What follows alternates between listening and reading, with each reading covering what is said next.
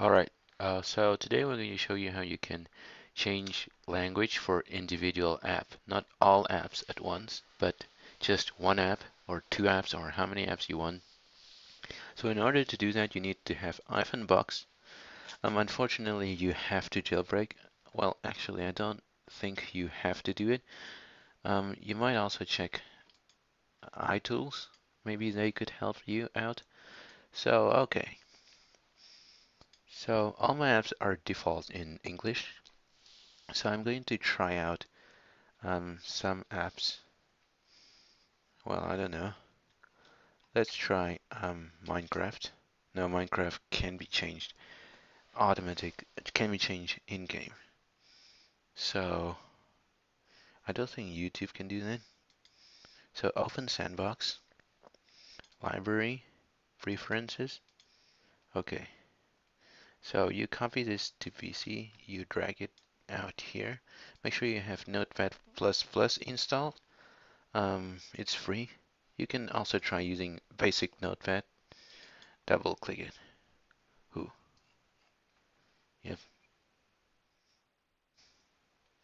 That's a huge thing that you might not know what's going on the world.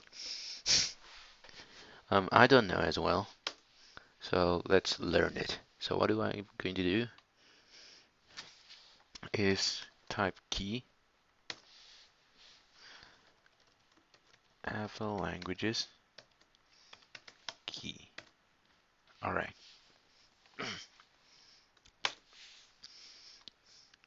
That's a new key. Okay, since I do not actually remember anything. Okay. Shit. Um, array, string, and now you type the language you wish to change for. For example, DE is German for Germany language. What's Germanish? God, what? So obviously you're not going to type UK or CA. It's all English. So let's try some common language like French.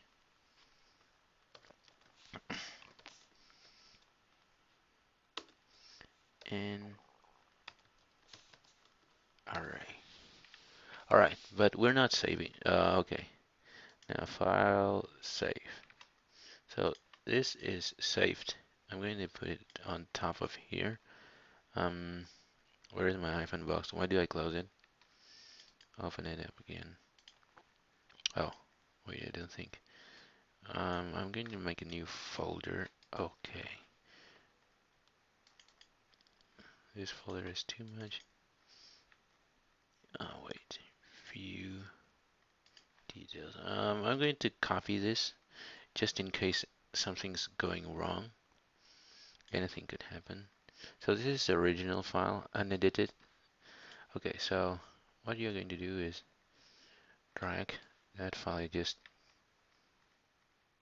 okay, it doesn't seem to be liking me, so you delete it. I'm doing this confidently. Okay, so you close it. Make sure the app that you're trying to do is closed from completely turned off. So that's basically all I can say. Um, well, if you check it on your iPhone or iOS device, you can see that the change has been effected and that everything, if you do everything correctly, then it's good.